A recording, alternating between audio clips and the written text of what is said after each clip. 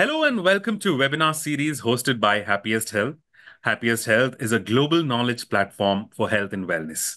I am Kumaran and I will be your host for today's session on how allergies and winter have a tight-knit connection. While winters can be cozy and blissful for some, the experience can be quite the opposite for others. Experts say that symptoms like runny nose, sneezing, and cough during winter are often attributed to the drop in temperatures. However, they can occur due to allergies as well. People usually tend to stay indoors during winter. As a result, the risk of exposure to certain allergens increases. The common allergens include dust mites, pet dander, and mold, which can contribute to allergic reactions. To delve deep into this subject, we have with us two eminent panel members who treat individuals with allergies day in and day out.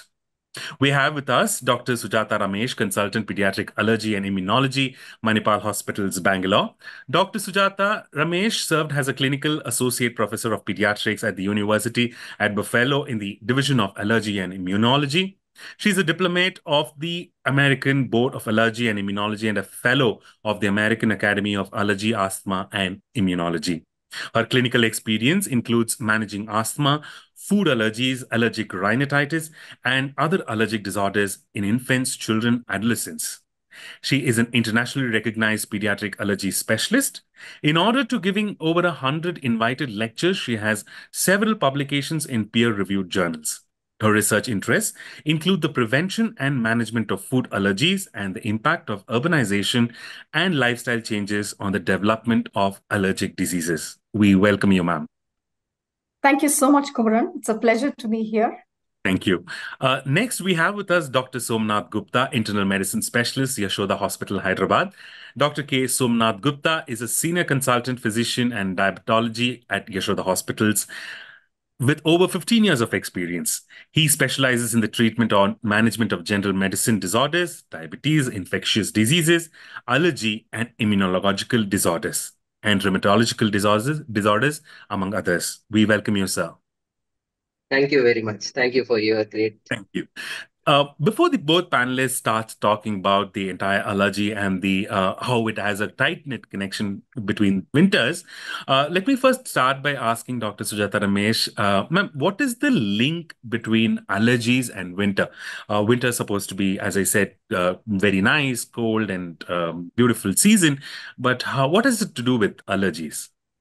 Very apt question for this time of the year. I almost didn't make it here because the outpatient was so crowded with, very pressing needs of patients who are having a lot of allergies and their allergies acting up with. We have to first understand what do we mean by allergies, because allergies mean different things to different patients. So for the most part, it's the nasal symptoms which are very predominant and bothersome. With the runny nose, stuffy nose, as you said, and the sneezing and nasal congestion, sinus headaches, and so on, which are really cardinal symptoms of allergy, really, often treated, with antibiotics and not addressed quite appropriately. We also have a lot of wheezing and cough and asthma. And there's a link between the upper and the lower airway, sometimes each independent or both together. So this is what mainly we see a lot exacerbated during winter. Okay. And one of the reasons is perhaps during winter, you have a lot of viral infections, which kind of triggers an already inflamed airway. So adding insult to injury. So they tend to have a lot of exacerbations. In fact, this morning, I had a patient who came and said that they were doing fine up until, maybe they may have had a cold a couple of weeks back, and now the allergies are acting up with a lot of runny nose and wheezing, and the patient was in quite a bit of distress. So one of the things is, yes, your allergies, maybe you're staying more indoors, that's one thing, exposed to the indoor allergens. Also, a lot of times before the actual chill and the frost sets in, there's a period of time when, post rain and the nice sunshine after the monsoons, you do see a lot of grass pollens and weed pollens. So yes, the outdoor allergens and the indoor allergens, along with changes in the temperature, humidity, but more so because of the viral infections which are triggering this. Sure, ma'am. To moving on to Dr. Somnath, does the winter season make allergies even more worse, doctor? Yeah. So absolutely, winter is one of the good season to experience. Lot of I mean to say, we feel chilled, we feel comfortable. But there are few issues in terms of skin related as well as respiratory symptoms which can get worsened in winters. Like winter is a season where there's a lot of dry air, low humid environment, and this can cause a lot of skin irritation, which can trigger our skin diseases, existing skin diseases like eczema. These can get exacerbated. Okay. Similarly, winter is a season where we have experience to stay indoors, and these indoors can trigger our indoor allergens like pet dander, a lot of dust mites, as well as molds, which can cause. And similarly, indoor staying can trigger like it can be like a poor ventilatory environment, which can cause respiratory issues, some skin allergens, allergic reactions.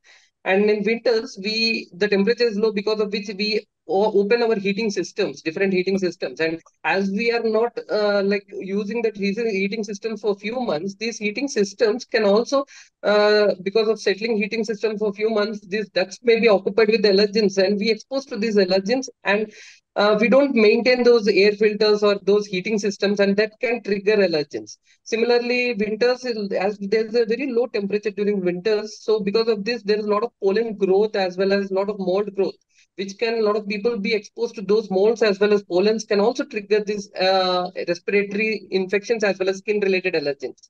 And Okay. when there's low temperature, the viruses can sustain and grow during these winters, and it can cause respiratory tract infections. And a person who is allergic or allergic airway disease, that can also trigger because of these infections, and these symptoms can persist to weeks to months. Okay, okay. On the point that you had said that these can cause for weeks to months, but there are some common allergens seen in winter. To coming to Dr. Sujata, ma'am, what are the common allergens, ma'am, seen in the winter, and does the temperature play a role in this? See, actually, the number one culprit, I would say, if I were to pick one best or one worst rather in this situation, Huh? would be dust mite. Okay. Okay. Because this is something, more than about, I would say, 80 to 90% of the patients, their number one allergen and the most common allergen in India would be dust mite. Okay. And, it depends on which part of the country, but pretty much if you were to go, North Delhi, etc., you're pretty much indoors. You are using woolens, you're using blankets, you're using quilts, where they tend to stay in mattresses, Yeah. upholstered furniture, and woolen, they feed on the dry scales Yeah. that drop off, and they thrive. They also thrive in a more humid environment. And I don't know if people are using the humidifiers indoors, but Mhm. definitely you're exposed a lot to them when you're indoors. Okay. So Oh, that's one reason that you would see a lot of exposure to dust mite. In fact, the patient I was telling you this morning, oh yeah. so she told me that her eyes are itching so terribly that she feels like gorging her eyes out. Okay. And I asked her about nasal stuffiness and congestion, wasn't very predominant. And cough, not much. So when I looked at her, I said, no, you must be having nasal allergies. The nose internal was swollen. She had fluid in her ears. And then she told me, after a lot of questioning, she told me that yes, and once in a way, I carry my inhaler with me all the time. So she uses the, emergency inhaler. She's training to be a pilot. She's so nervous about disclosing any kind of illness for fear of, having repercussions on her career. She Hmm. said, I carry my inhaler with me. So how often are you using it? Every month. So what's Oh, going on? She said, why? Why am I having these eye itching? It's not the outdoor pollens. And she said, I've been staying indoors more so okay. right now. And actually, it's because, you're exposed to the pillow and the mattress and you're lying down, you're indoors and the couch. So she's rubbing her face and her eyes right into this, which may be loaded with dust mites. So Okay. just to give you an example of, being indoors and this time of the year and the exacerbation, the allergen. So number one would probably be dust mite. And indeed, her skin test did show that she was very, very, very allergic to dust mite. Oh, great, great. Okay. Ma'am, so the temperature also And plays a and role. and then and to just step back a little bit, Yeah. indoors mold. Mold is another thing that you may Uh-huh. be exposed to. And usually if there's lots of cracks and leaks, especially under the sinks and the bathroom areas. And sometimes post-rain, if there's Okay. water damage and you see the blackness, sometimes you Yeah. see that, especially in Mumbai and cities like that, where they have a lot of water damage. So that tends to suggest that there is mold. So Okay. mold spore is also quite ubiquitous indoors. And not necessarily indoors, the outdoors can be indoors. So we tend to open the windows up, get the nice fresh air in, especially early mornings. Right. So you see a lot of these weed pollens, which we call these tiny, tiny weeds, like the Parthenium, but much smaller, like the amaranth species, and the grass pollens, because sometimes when it's warm and sunny and not too chill yet, you do have a preponderance of these kind of pollens, which are Okay. outdoors in the air, but they tend to come indoors also when you open out everything. Okay. Right. Okay. Thank you so much, ma'am. Dr. Gupta, so what are some key differences between cold and an allergy? I think this is something that has been interchangeably sometimes used during this season. So, what do you think? Very opt question. Like being this season, winter season, a lot of people come to me that they say that I have a very low immunity because of which I have been recurrently having these respiratory symptoms like cough, cold, sore throat, running nose. But actually, there's a big difference between these recurrent infections or recurrent respiratory symptoms. So when we say this recurrent respiratory symptom, like a person with recurrent respiratory symptoms, we need to differentiate whether he is having recurrent common cold or whether he is having an allergic airway disease. So there's a lot of contradictory difference between these two poles. These two things are extremely different. These two are completely different two poles. So when we say about allergic airway disease like allergic rhinitis, sinusitis, bronchitis, or allergic airway disease and asthma, these are the different things which we see when our localized gut respiratory related immunity increases, like eosinophils and Ig levels. When it gets increased, they exposed to that known allergen, which they say that they get sensitized and they experience these kind of symptoms like cough, cold, sore throat, running nose, and some breathlessness and wheezing too. But when we say about common cold, they too have these symptoms, but the differentiating symptoms to them is they have infective symptoms also mixed with this, like fever, body pains, headache, bitter taste, loss of appetite, weakness, tiredness, fatigue, with these symptoms. So when a person comes with respiratory symptoms, we should differentiate. It's main the treatment completely differs as well as the prognosis also differs. So we need to count. We need to see what exactly is this, whether they have allergic airway disease or infection, like Okay. common cold, like rhinovirus, respiratory, Coxsackie, recently COVID. All these are respiratory tract infections where the treatment completely differs. So, because of low immunity, these respiratory tract infections can occur and it can progress and worsen to a stage that it can convert into a pneumonia also and can Okay. go to a very extreme stage. But whereas this allergic airway disease, these symptoms will be slowly progressive and Mm. it can also go to a very fatal stage, but in only few. Whereas the symptoms will be chronic. It will be like on and off. For a few Okay. days, they expect the symptoms that goes away and it can recur back when they exposed to allergen back. So the differentiation is most important in terms of treatment and prognosis. So if Mm-hmm. we start giving antibiotics to all the allergic airway disease patients, it doesn't help you in any way. If there is a coincidence of allergic with infection, definitely that will help. But giving antibiotics to all the patients, not judiciously seeing whether those antibiotics are required, doesn't help you in any way. Similarly, if you are giving, like if the patient experience infective and you are giving anti-allergic measures to them, that doesn't help you. It can worsen the infection too. So we should Right. think about before treating what you're treating, and we Okay. should clearly define it so that it can help in preventing the future attacks also. Exactly. Correct. So when you say that to the point, so I'd like to ask Dr. Sujata about, so ma'am, so when treatment is becoming difficult, so what are some typical signs and symptoms of winter allergy? So where someone can actually differentiate that, yes, this is a winter allergy. Actually, it is constant colds, frequent colds, one cold running to the other, colds not just going away.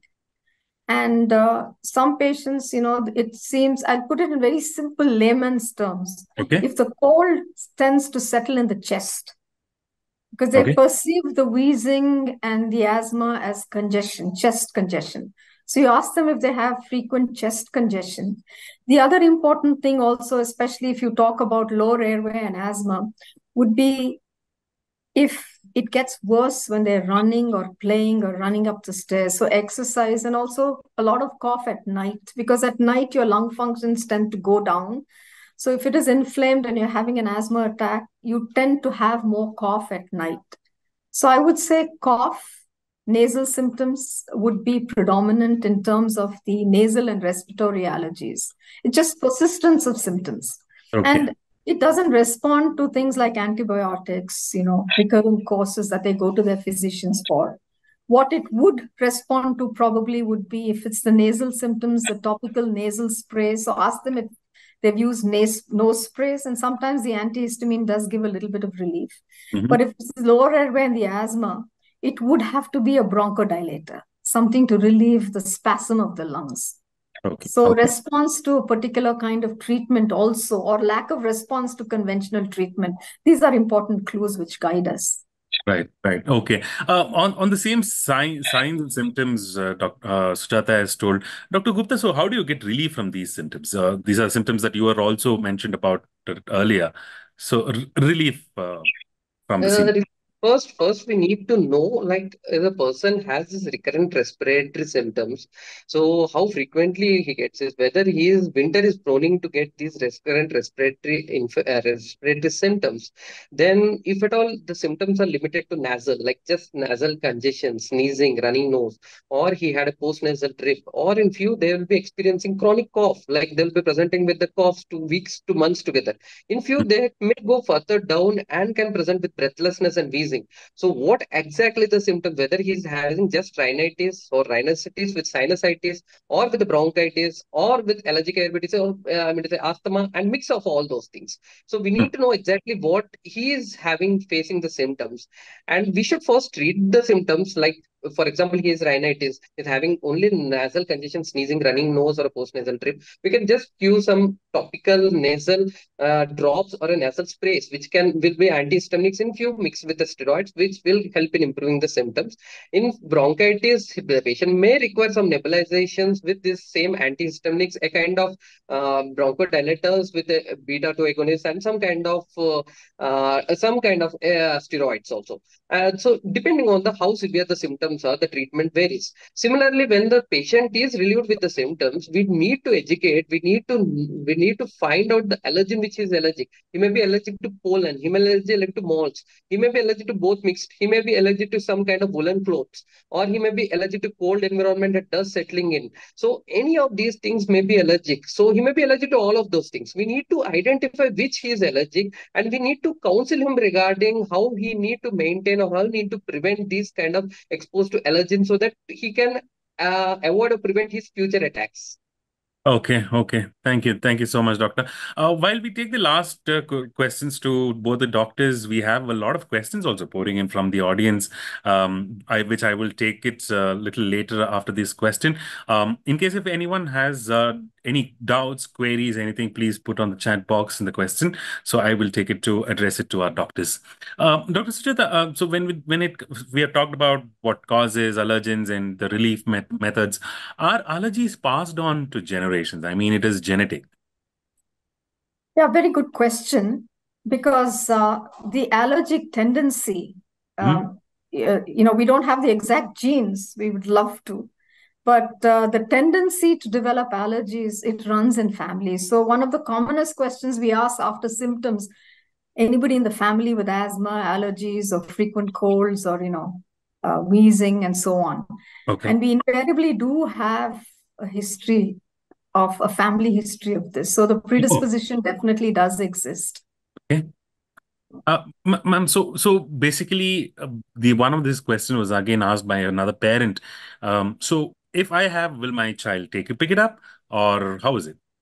Actually, there's a high likelihood of Oh, inheritance. Okay.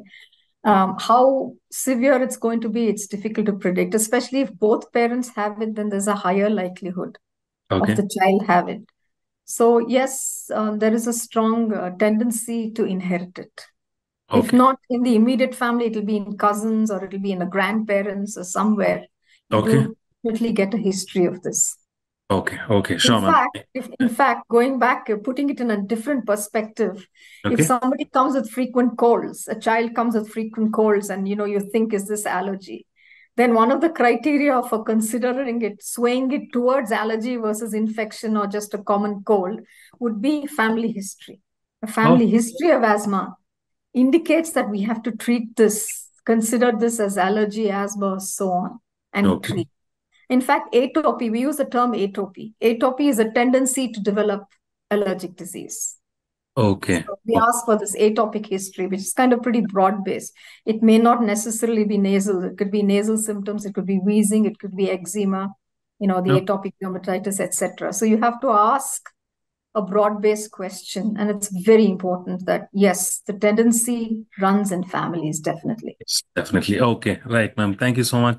Um, Dr. Gupta, so what are the precautions one can take to protect themselves from allergies during winter and also the relief symptoms? Again, if you can sum it up for the audience for that matter as a closing comment.